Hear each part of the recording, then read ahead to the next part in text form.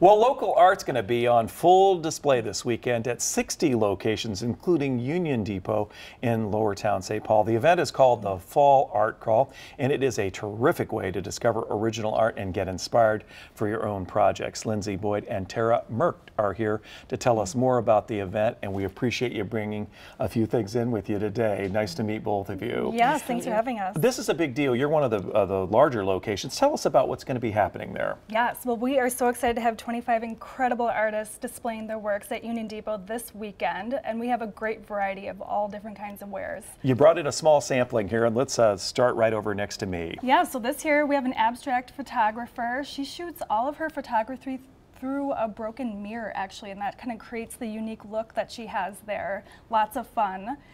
We also have handcrafted jewelry right here. This is beautiful. This is beautiful. Great gift idea if you're looking for a gift.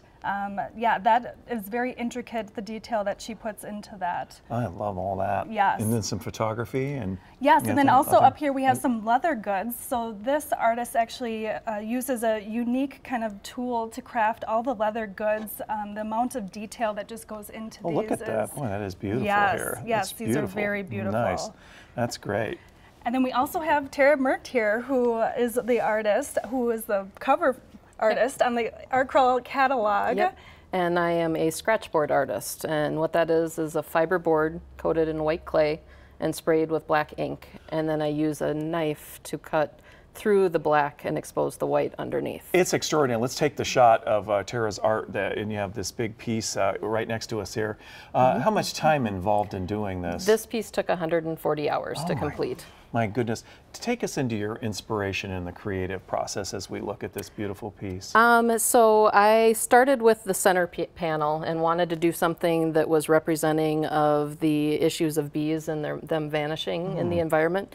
So I went with a corkscrew of the honeycomb disappearing off into the distance, and I didn't feel like it quite had enough.